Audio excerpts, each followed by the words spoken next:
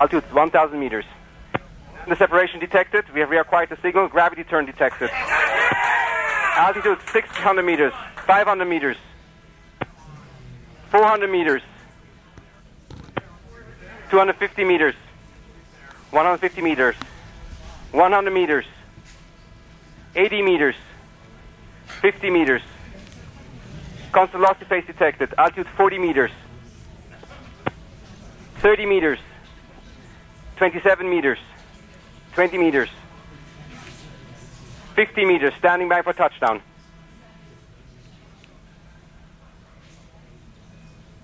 Touchdown signal detected. Landing its sequence initiated. Helium vent detected.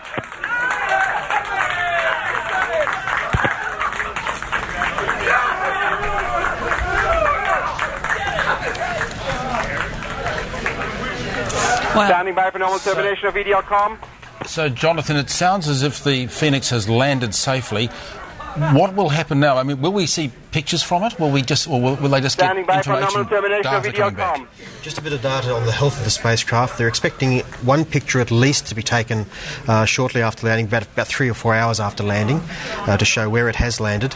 But then it really has to just sit there for a while and recharge its batteries and go to sleep overnight and then pick up again tomorrow. And that's a fairly complex procedure of rolling out some solar panels, is that right? That's right. It has 2 big solar panels. It has to fold out like the petals of a flower to start picking up the sunlight to recharge its batteries.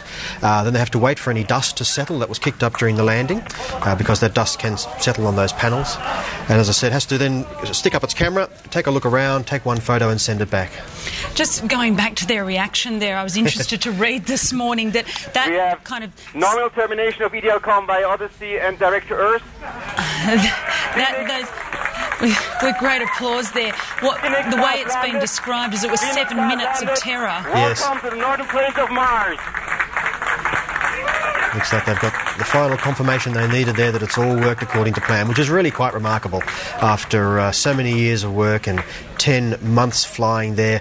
It was interesting hearing them say 500 metres, 400 metres and things. It was really 275 million kilometres and 500 metres. That's how far away it was and how remote and how out of control. And one of the dangers, of course, one of the risks was that it could actually have landed on the side of a rock and perhaps toppled over. So it sounds as if it's hit a flat spot. It sounds like it has, exactly as it was designed to do. Which is pretty amazing, really. I mean, the chances were that it would do that, but I'm sure there were lots of white knuckles and pounding hearts there in mission control. Brilliant, absolutely brilliant.